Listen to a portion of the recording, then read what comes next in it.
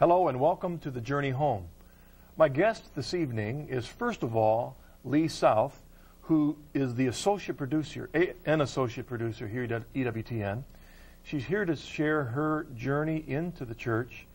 Joining her later will be Father Lambert Greenan, a Dominican, an Irish Dominican priest, who will be joining us to talk about the theme tonight. The theme is the theme of annulments, or maybe more specifically, the effect that conversion has on marriage.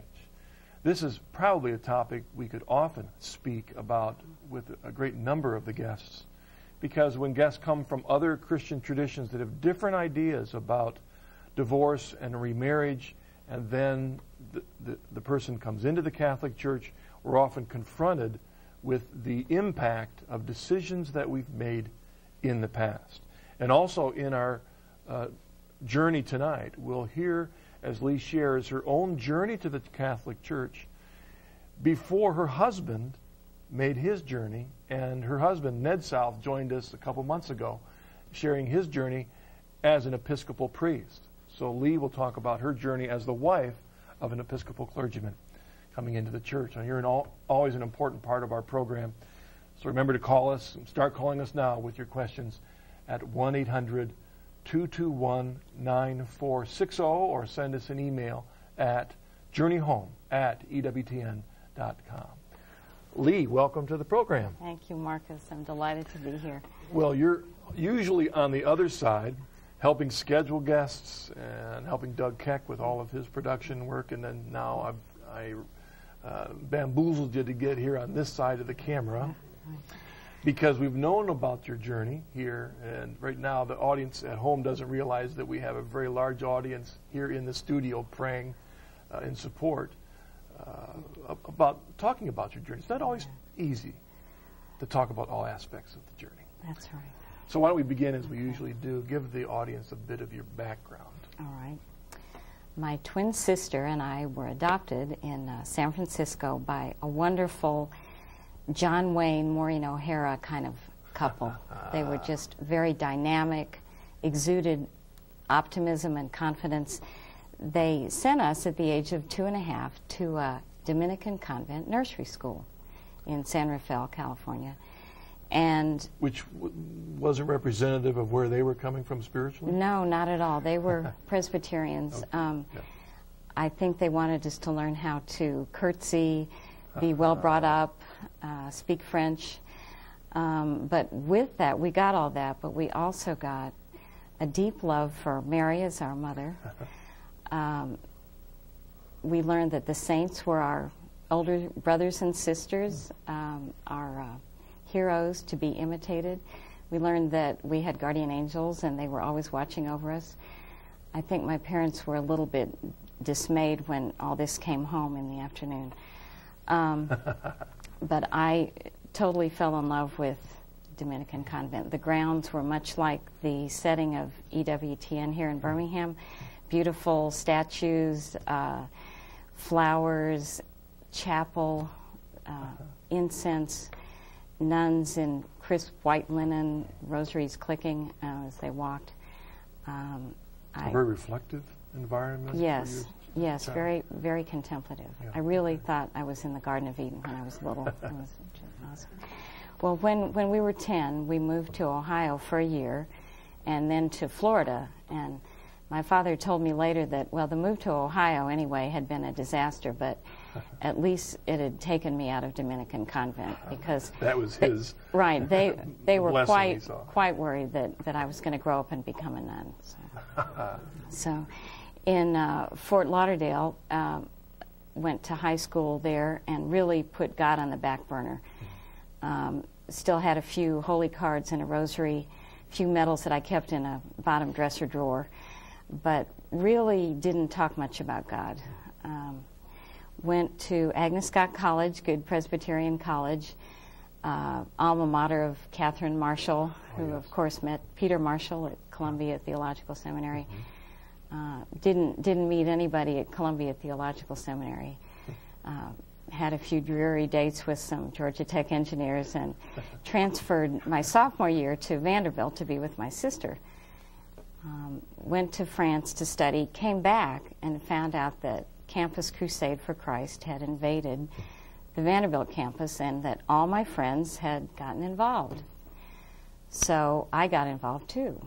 And it was a revelation to me that God had a wonderful plan for my life. The 4 spiritual laws. Right. So I thought that was wonderful. And in the spring of my senior year, Bill Bright, founder of Campus Crusade, came to campus and asked me to come on staff. And unbeknownst to many people, I had a terrible stuttering problem, which I had learned to conceal over the years by some elaborately planned phrases. I don't think anyone but another fellow stutterer can begin to appreciate the agony of speaking in unrehearsed moments.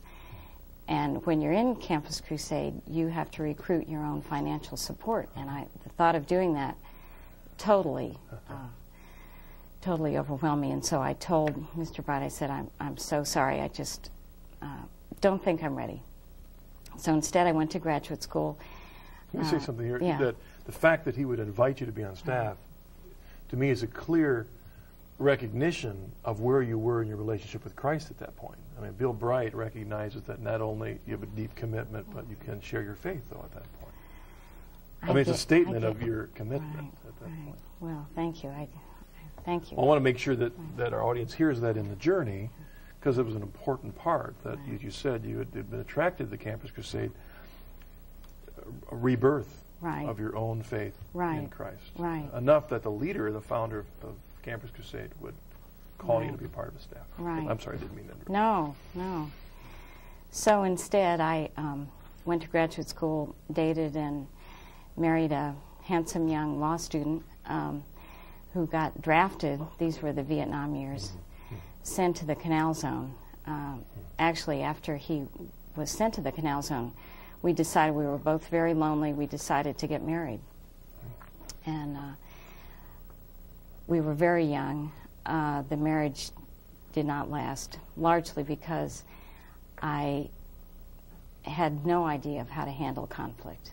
My modus operandi was to be a peacemaker, to pour oil on the troubled waters. That was my role in the family, and I really didn't know how to handle conflict.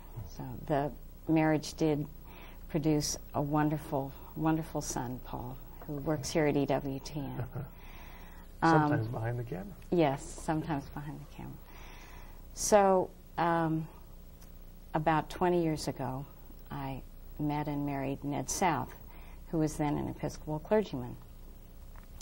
He had a wonderful parish in Huntsville, Alabama, and I totally loved the vocation, I called it, of clergy wife. I had wonderful friends. I had very meaningful work. There was that noble calling that I had turned away from with Campus Crusade. We had 2 wonderful, great children. So I was entirely happy. We were there for about 12 years. And then Ned accepted a call to a parish in Northeast Ohio. And I was heartbroken. My roots were now in Huntsville, Alabama. My parents had died, and Huntsville was the family I knew. My friends were all advising me, just tell him you won't go. And I knew in my heart of hearts, and if you knew Ned, you would know that too, that I couldn't say that.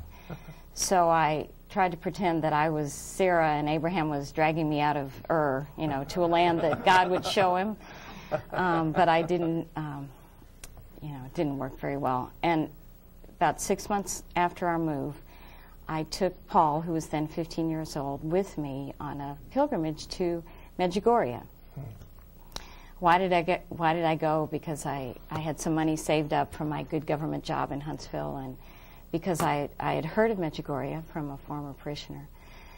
And I was just miserable in Ohio. I just wanted to get away and escape and think things over.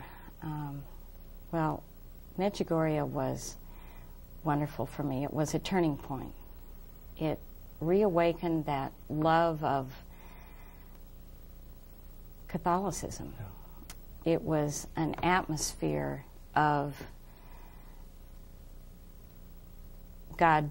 God was truly present to me there. I had a couple of very unusual experiences that convinced me that God, beyond a shadow of a doubt, was crazy about me, had really plans for me, and wanted me to trust him.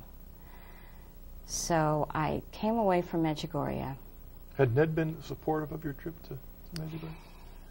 He really was, you know, sweetheart, whatever it takes to make you happy, just go and I'll take care of Katie and Joshua. You go with Paul and have a good time. He was very supportive and always has been. So I went back a few more years in a row, and Ned went with me on some of those. And each time I just felt tiny whisperings, this could be for you. It was, I guess it is similar to when you go on a retreat, perhaps, to see if, say, a calling to the priesthood or the religious life is for you. I was free to be nobody there. I wasn't playing a role.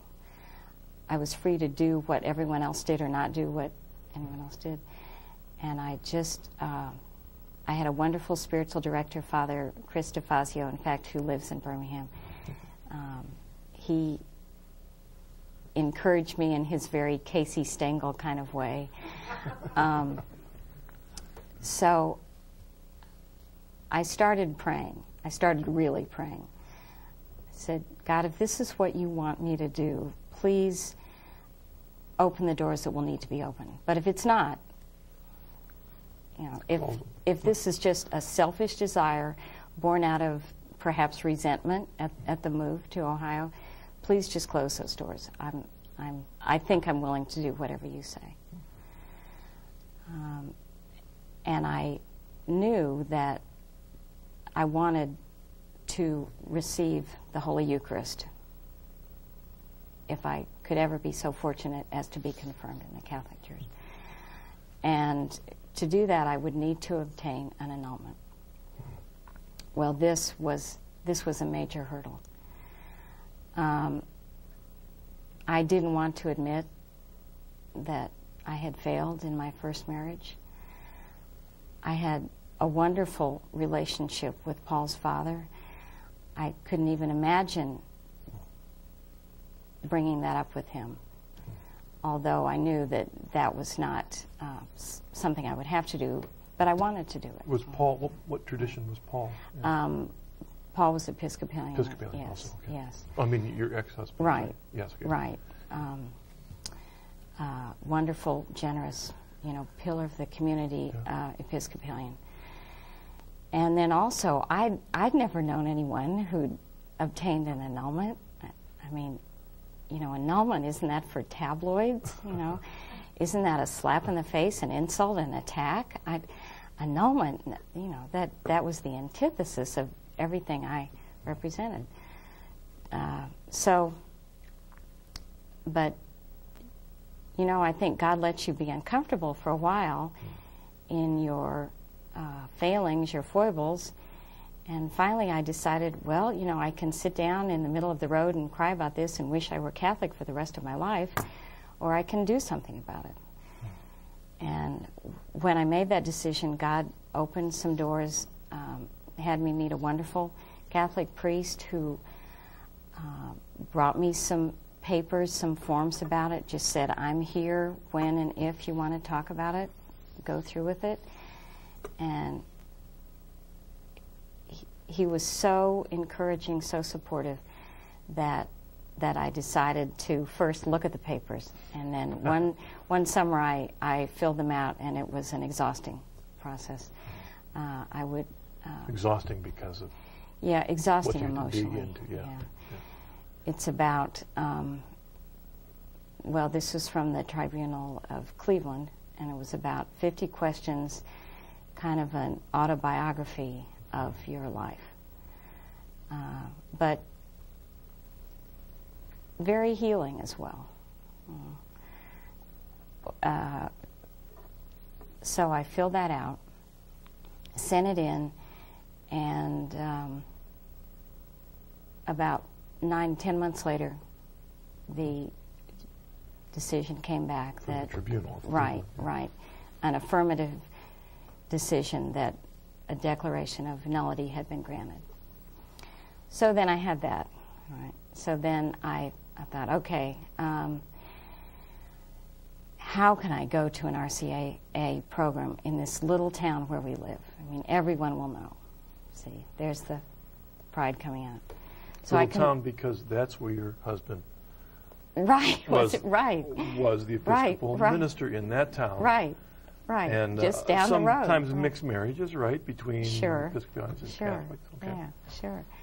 So I went to Father Fred Pauschy, the priest at St. Gabriel's in Concord Township, Ohio, and I asked him, would he homeschool me, as it were, so I could do all this sub rosa. And he said, well, okay. You know, I could tell he wasn't thrilled, but you know, I persuaded him. So we did that for a few months, and then after a few months, I just saw that something wasn't working. And Father Fred, in his infinite wisdom, finally said to me, you know, Lee, people will talk about this for a little while, and then they'll go on to something else. You know, the main thing is, where do you find Jesus? You know, be very sure of that before you proceed any further. So somewhat chastened, I went home, and I thought about that for another 3 or 4 months. And then the following September, with the full approval of my family, and I even told the Episcopal bishop of the diocese what I intended to do, and he gave that his blessing. I entered the RCIA program at St. Gabriel's, which was every Friday night from September until the following Easter. And Ned was planning on coming with me, and he did for a couple of those Friday nights. But after that, he said, sweetheart, why don't you just do this on your own? He said, but I will pick you up every Friday night at 9:30, and we'll go to Applebee's, and we'll talk about what went on. So it had a great result, right, at least in that first stages of it, a date every Friday night. Right, it did. So we started talking after a long time, really, of raising children and doing good for the parish. So we started talking, and that following Easter, I was confirmed, and my sponsor was a wonderful woman, Linda Katnack, whom I met 8 years ago in Medjugorje. So it was really an 8-year process from Medjugorje, confirmed in 1996. So you came in 1996? Yes. All right. Now, we're going to take a break in a little bit, but not quite yet. I want you to talk about, now you're a Catholic wife of an Episcopal pastor. Right. Cake, right?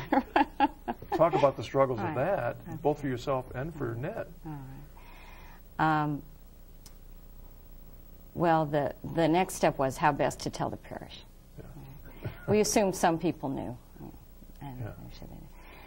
and we thought about several options, but none of them seemed exactly right, and the best decision seemed to be wait. So that summer of '96, Ned had been granted a sabbatical for a month, and he decided to take us all to Europe, including Medjugorje and Rome. That sounds like a direct approach to telling your congregation. Right. And so we heard, you probably remember those days, you know, rumors sometimes get started in churches, that Ned was going to Rome to be received by the Holy Father as a Catholic priest. And when Ned told me that, I think I was in the middle of a teacher's meeting, and I was so taken aback. I sat down instead of taking notes of the teacher's meeting and wrote out my apologia, you know, where I had been, because poor Ned, it wasn't his problem, it was my problem. And I said, sweetheart, please let me, during the sermon time, share my story. And he said, okay. So I did. A couple weeks before we left for Europe, I got up and just shared with them where I had been. I said that I was very, very happy. The decision really had nothing to do with the Episcopal Church, but where I found Christ Jesus. And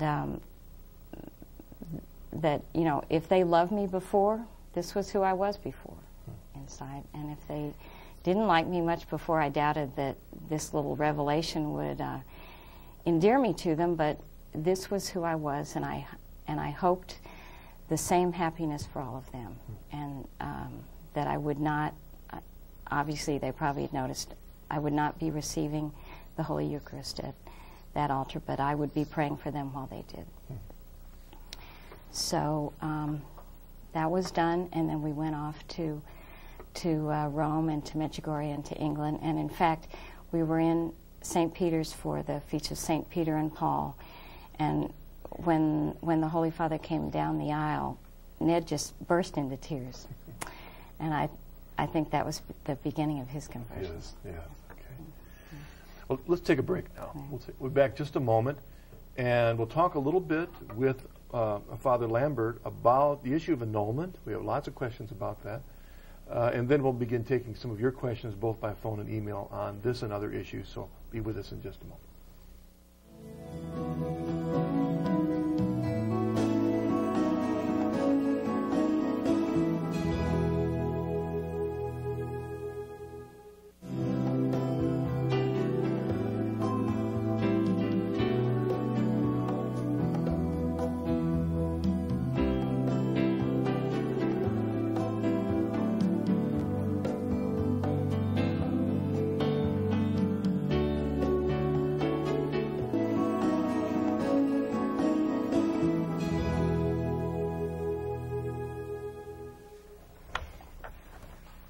Welcome back.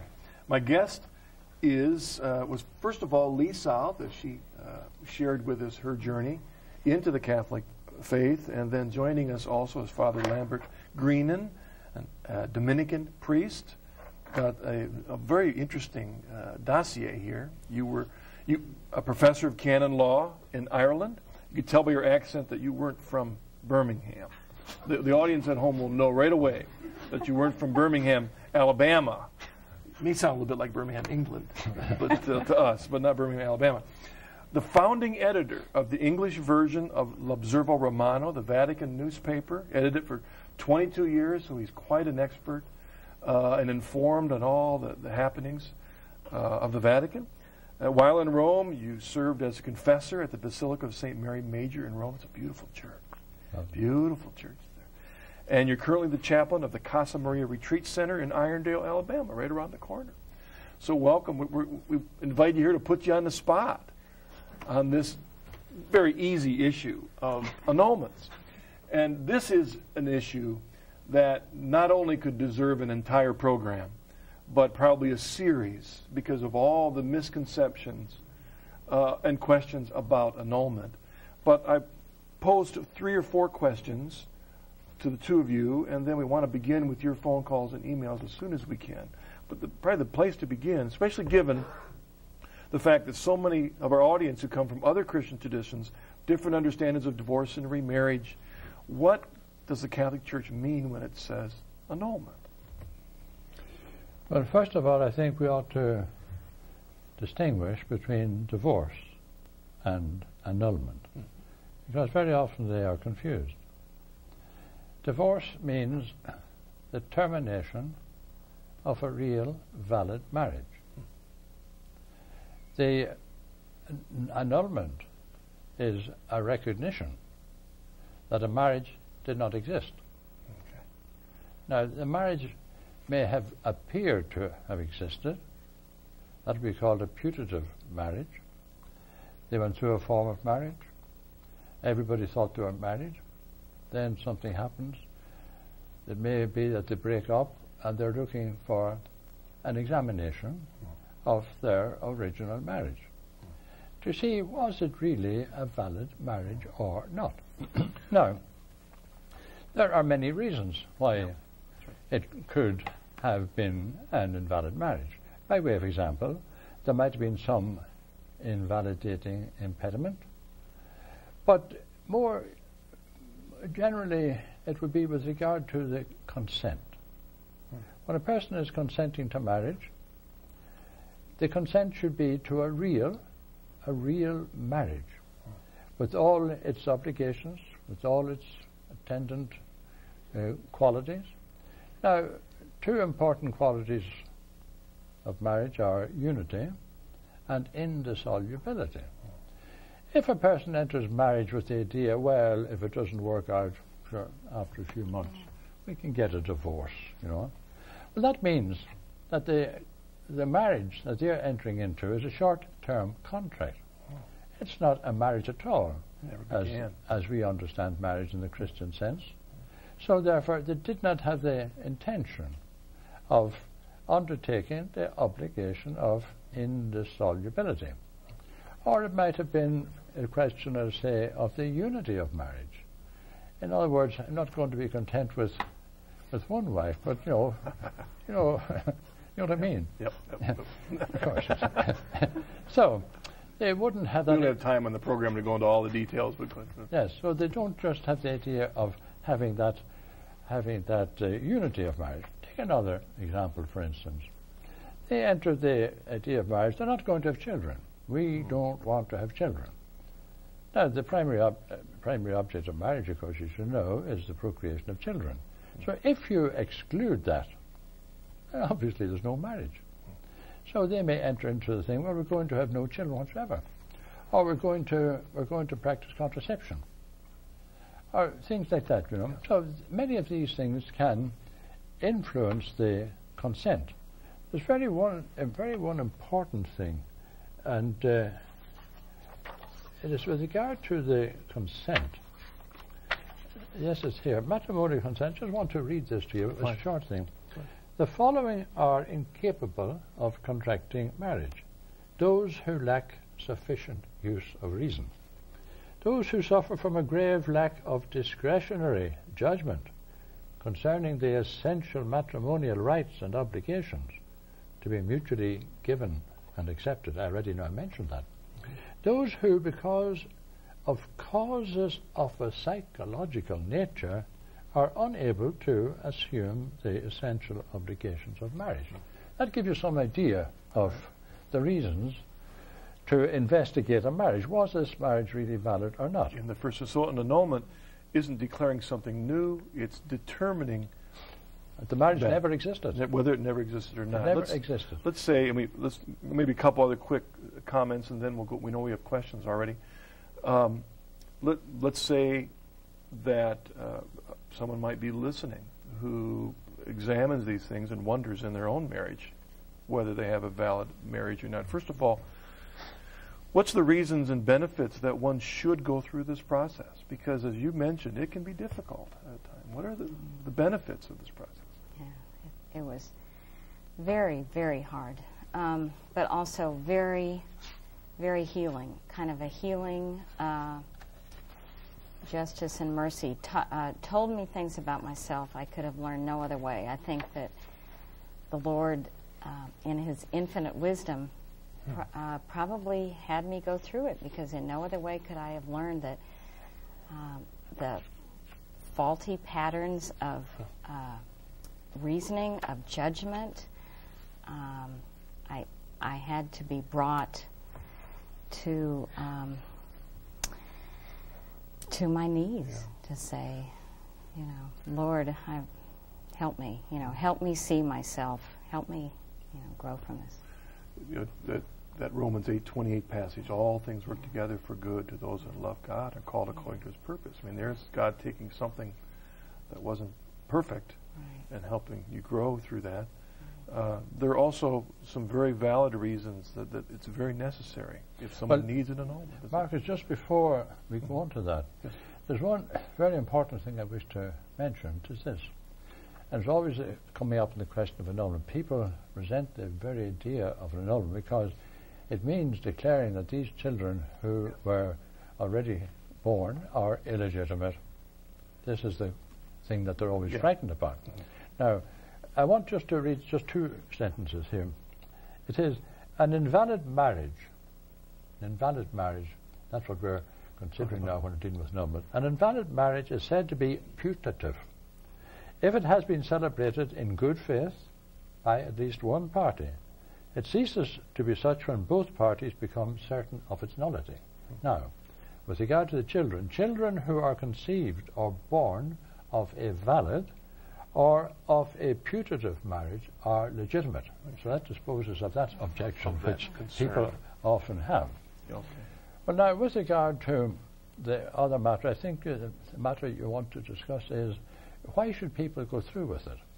Well, it means that people nowadays may find that they've met somebody else, they may have got married to somebody else, they've divorced, they got married to somebody else, and they want to, if they're Catholics, they want to return to the practice of their religion. They cannot do so while they're in this state, because objectively speaking, they're living in a state of adultery, objectively speaking, according to the law. So therefore, it is essential for them to have the marriage examined to see by any chance was there any ground for recognizing this as an invalid marriage, and therefore obtaining a decree of annulment to assure them that the marriage had never existed. A very necessary thing to do. The tribunal, of course, you have already been explaining all the procedure, the questions you've got to answer and all that. But I think it is necessary if they're going to return to the practice of the religion. Yeah. It emphasizes the importance of the sacramental aspect of our faith and the seriousness with which the Catholic Church holds marriage and God's commandments dealing with marriage. It takes it very seriously, which we should too, not just once we're married, but as we train men and women to consider marriage. Do you know, there's one point I'd like to mention to you, Marcus. It's this. People often make the accusation, oh, you Catholics, you've got divorce too. You call it annulment. But the annulment machine is just divorce. This is a question. You've often heard this said. Yeah. Now, I want to point out certain things. Number one, after the council, shortly after the council, I was reading some statistics recently, and it said that, let us say, the number of annulments here might be, in 1 year, might be, say, 300 in a year. And more or less that. And then suddenly, after the council, jumps 1 year to 3,000. Then it jumped to 7,000, you know? And you begin to ask yourself, what's going on? What is this? And then you find that there are more annulments granted in the United States than in the rest of the entire Catholic world put together. So I said to someone recently, the person had put to me that on this question of psychological immaturity, that many of the marriages were recognized as being invalid on ground of psychological immaturity. I think it's true because of this erotic culture in which we are living. People are no longer prepared to make a commitment for life. And I said, well, does it mean then that if there are so many annulments granted, that such a large percentage, you say, a large percentage of the population of America are not sufficiently mature, psychologically mature, to enter into a valid marriage? I said, is that what it is? Well, he said, it might appear that way. Well, anyway, I think I'm not blaming individuals or criticizing individuals. I'm referring to the surrounding culture in which we are living. Yeah. And it's not merely with regard to marriage, you know. It's with regard to the priesthood. It's with regard to religious life. People are not prepared to make a commitment for life, a permanent commitment. Seems to be fighting shy of it in our modern culture. Yeah, if anything, the 20th century was certainly a battle on marriage, a battle on relationships, husband to wife, man to man, woman to woman, man to woman, adult to child. Every relationship has been suspect in our culture, and it's made it very difficult. We have the media that is teaching a different understanding of love than is, comparable to our own teachings of the church. And so we can see that this would, in fact, make it difficult for young men and women to maybe hear what marriage is supposed to be like as they make their journey in.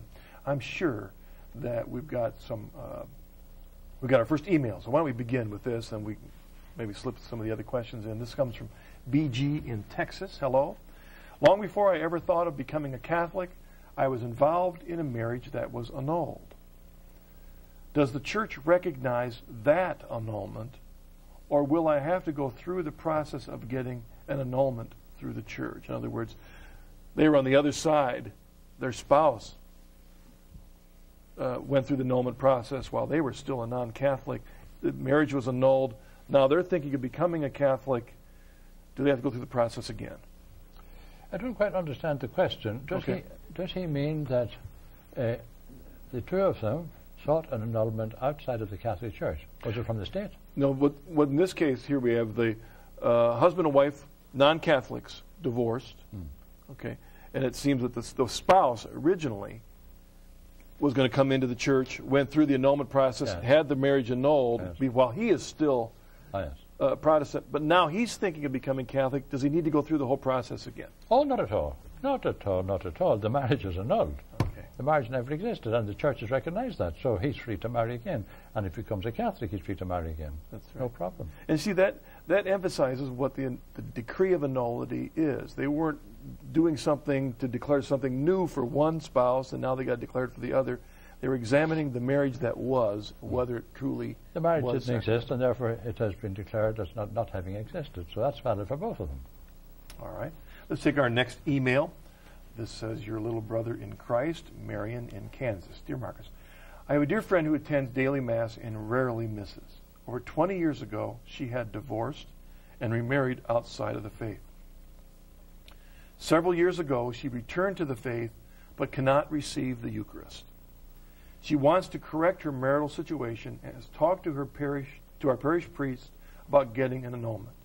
The necessary papers were obtained, but her husband, who is anti-Catholic, refuses to fill his part out. What can be done in such a situation? That's probably a common situation where you have one very interested spouse and the other one not only not interested, but fighting the process. Well, if he refuses to cooperate, there's no problem.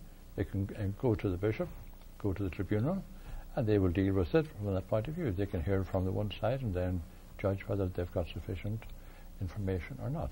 Okay. And they take that into consideration. That's not going to prevent the thing from going ahead. Which is an important process, because the goal of the annulment process is not to be uncharitable to any of the parties involved. Well, the supreme law here is the salus animarum, the salvation of souls, isn't that so? That's right. That's what's behind the whole thing. So therefore, for that reason, the church can go ahead and... Okay. Let's take our first caller. Hello, Barbara. What's your question for us this evening? Yes, my question is for Mrs. South. Yes.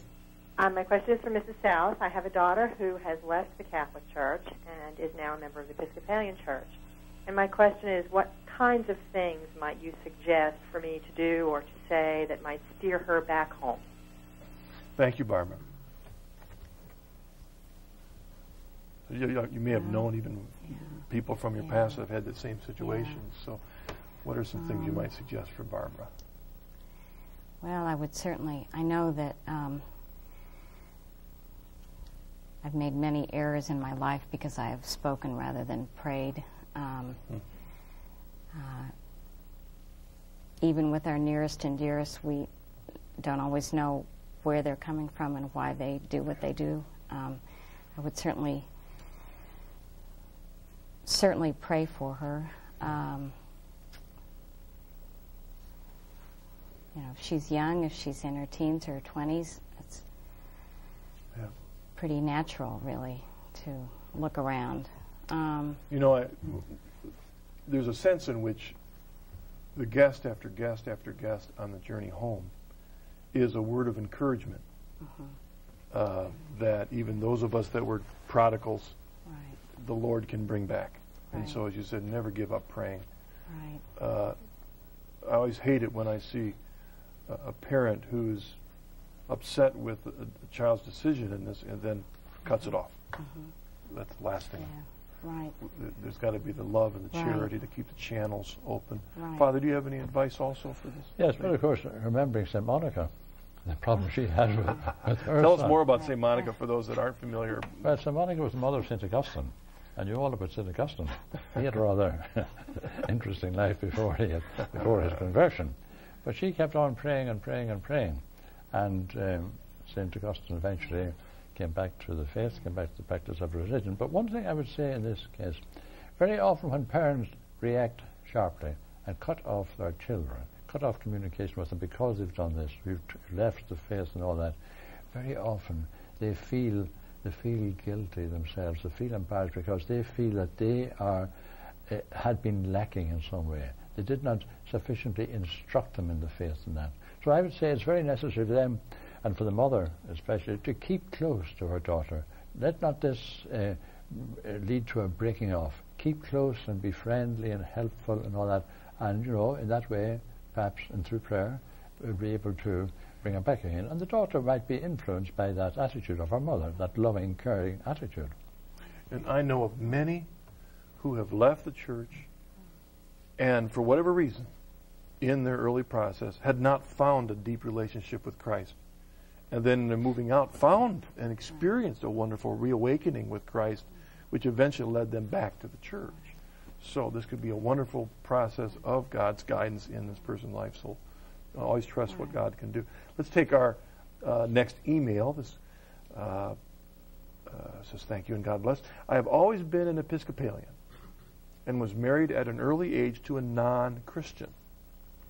We were divorced, and I have been married for almost 40 years to a wonderful Christian man. If I wanted to join the Catholic Church, would I have to have an annulment? I think in this case, there's still a bit of a misunderstanding about what annulment would mean. Well, she was married to a non-Christian. Yeah. But that marriage might not be not a sacramental marriage, not a sacramental, not a what you call a ratified marriage, sanctioned by the church, not a sacramental marriage, but what we call a legitimate marriage. It was a valid marriage, either between two non-baptized people or a marriage between a baptized person and a non-baptized person. It is not a sacramental marriage, but it is a legitimate marriage, but a valid marriage. And therefore, if what seemed to be a valid marriage existed, then obviously, if they wished to get married again after the divorce, they would have to have the marriage, the original marriage, examined to see, was it really, did it measure up to the full terms of validity? Was it really a valid marriage? And therefore, they'd have to seek, through the process of annulment, seeking the decree of annulment. Again, it's taken very seriously the Church's belief in Christ's teachings about marriage and about divorce and against remarriage. Well, that is one thing which was emphasized in this document which came out the other day with regard to this very matter, there last week. Yes. Where the Council, the Pontifical Council for the interpretation of legislative texts, they give an authentic interpretation of that canon in the code and pointed out that when people are married, divorced and remarried, they are now in a state, objectively speaking, in a state of grave sin, and therefore they cannot approach the Eucharist, cannot receive the Eucharist. So if they are to be readmitted to the Eucharist, then their position must be rectified. And since they entered into marriage, the original marriage, it was what you say in the external forum, and therefore it's not sufficient to say, in the internal forum this is not valid enough, I recognize it's not valid and I tell you can come along. No, it's not a question of the internal forum. It's a question of the external forum, and therefore it must be recognized as invalid in the external forum. We might need to describe what we mean by internal and external forums to some people. The internal forum is the form of conscience. Okay. You see, as the confessional, for instance, the form of conscience. The external form is the form of the public order, of the church, public order of society. All right. The ordinary public government, either of society or the church, external form. Another thing, maybe quick clarification just to be sure, and that is for those that might wonder, well, why can't a person who has not received an annulment or is remarried and then their previous marriage has not been, why can't they receive the sacrament? What's wrong? Yes, well, the answer, because they're living in a state of public sin. Okay. And what did St. Paul say in 1 Corinthians, remember? But he who eats and drinks eats the body of Jesus and drinks his blood unworthily is eating and drinking damnation unto himself. And therefore, it is an offence against the Eucharist, an offence against matrimony, because we've got to recognize the indissolubility of marriage. Christ said, what God has joined together, let no man put asunder. They were thinking to catch him out, the two people, Hillel and Shammai, whatever you call it, and one of these people allowed it for any occasion, any cause, even a slight defect, or if she burnt the dinner or something like that, she could be divorced. But the other said, no, only for certain grave matters. So they came around to Jesus, and they say, now, which school do you belong to? Which? And he just says, neither. Neither. You can't, what God has joined together, let no man put asunder for any reason whatsoever. Yeah. All right. You know, there was another off-topic question that I did want to bring up here, and we're still working through some phone calls and emails, but it's an important question. Does have to do with annulment, but has to do also what you found in your spiritual journey to the Catholic Church, and that is a discovery of Catholic spirituality, and what an important part that was in your own journey. Talk about that a bit for us, Lee. Yeah. Well, Mother Angelica, I think, says it all at the beginning of her show. We're all called to be great saints. I had always been fascinated by heaven. I wanted to go there. I never seemed to find much of a game plan in the Episcopal Church for getting there, and never much mention of the saints and their writings. It was perhaps optional, let's say. When I became Catholic, a treasure trove of Catholic wisdom and literature was open to me.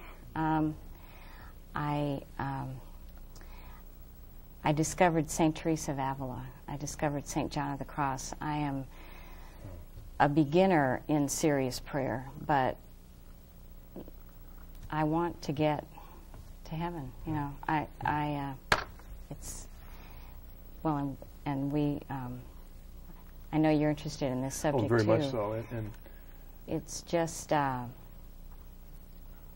of the things that I found that was so contradictory to what many people think about what we call mystical theology is that there is no more practical theology than mystical theology, because what it is helping us practically grow closer to Christ, to have an intimate relationship with Christ. And the one sad thing that was thrown out with the bathwater in the Reformation was the tremendous heritage that we have through the saints and the great spiritual writers of our spirituality.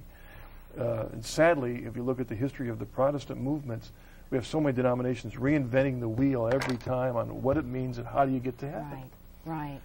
And St. Teresa of Avila, St. John of the Cross are pure gospel. Yes. Lived the gospel generously, and their writings teach us how. Father Thomas Dubay here at the network, Father Benedict Rochelle, just and there have been a few good Dominicans that have taught us some spiritual things, Father. St. Thomas Aquinas and Dominic himself. And there's no ism like Thomism. That's right. But with regard to this matter which Lee mentions, St. Teresa of Avila, she's a great doctor of the Church now, and she had brought about her reform in the Carmelite order because I think it was in need of reform at that time. Many orders were in need of reform. But she was wanting to reform the Carmelites, and she got this young priest, John of the Cross, to help her in the reform. And he suffered an awful lot, you know. He had to suffer from his own order because of his helping out in that matter. It's interesting to note that the present Holy Father, he had been thinking of joining the Carmelites, and he had applied to the Carmelites and they did not accept him. But he still had that hankering after the Carmelite spirituality, and I was in Rome at the University of the Angelicum at the same time he was there. Unfortunately, I was in the canon law faculty, he was in the theology faculty, so we did not meet. However, he wrote his thesis for his doctorate in theology. He wrote his thesis on St. John of the Cross. And his thesis, he had 5 famous men as his examiners: Cardinal Brown, Cardinal Philippe, and Cardinal, the man who was the Cardinal Philippe, and the other man who was the Cardinal, the theologian of the Pope, his name will come back to me in a moment.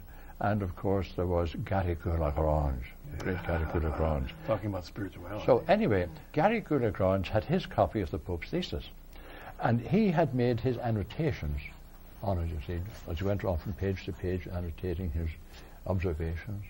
And then Gary Goulagrange was a great friend of a Carmelite priest up in the Theresianum. So he gave his, since it was the Guard of John of the Cross, he presented this to his friend. It was by some student called Wojtyła, you know, and he might be interested in this, you know. Then, some years ago, Pope John Paul II, he went on a visit to the Theresianum.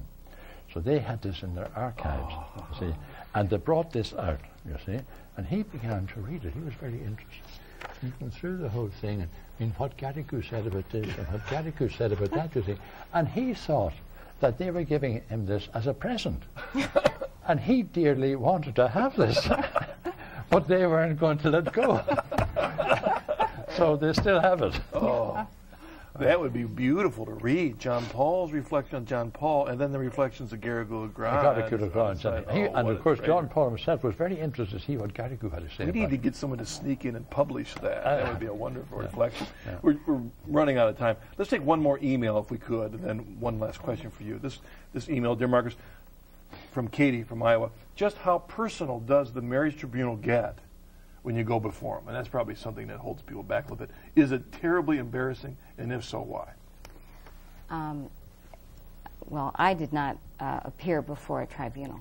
I sent in my paperwork and was notified by letter, so I did not go before a tribunal. That's right. Yeah. But what about the questions in the letter They itself? were not embarrassing. They were really God shining His light on your life. They were painful but necessary to go through if you were serious about... a little bit of purging.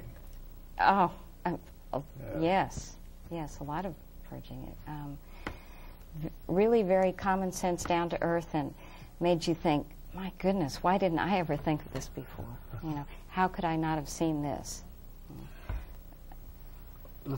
With I think maybe a minute or so to go, I usually like to ask, how has becoming a Catholic drawn you closer in your walk to Jesus Christ? Right. When I was in, as Dante says in his Inferno, in a frightful forest with no visible path, it was as though I looked around and the Catholic Church said to me, I'm the bride of Christ. I've got the love and the beauty and the deep communion with God that you're seeking. And I've got the saints to help you along the way. I've got the Holy Eucharist to nourish you. And if you die along the way, don't worry about it. You're on the journey home. Thank you very much for that. Thank you for sharing your journey with us, Father, and thank you for joining us. Would you close us with maybe especially a prayer for those that might be struggling with these issues and a blessing? Well, Holy Spirit, hear our prayers tonight for all those who are involved in these troubles with regard to annulment. Guide them and direct them and bring them safely home. We ask you this through Jesus Christ the Lord. Thank you, Father. Thank you, Father. Father, Son, and Holy Spirit. Amen. Lee, thank you so much for sharing in. I know some of the parts of this were not always easy when you start bringing up these issues, but as you and I talked earlier, it was to be so helpful for those watching. And Father, it was great to have you and your expertise, even a little inside there on John Paul. Like I said, we've got to get someone to publish that book. That'd be a great one to have. And thank you for joining us on the journey home. I hope you enjoy both the journeys and our discussion of sometimes embarrassing, complicated subjects. But as Lee and I said, we knew this was one that many of you need to confront, need to pray about, and need to hear the Lord's guidance. So thank you for joining us on the journey home. See you again next week.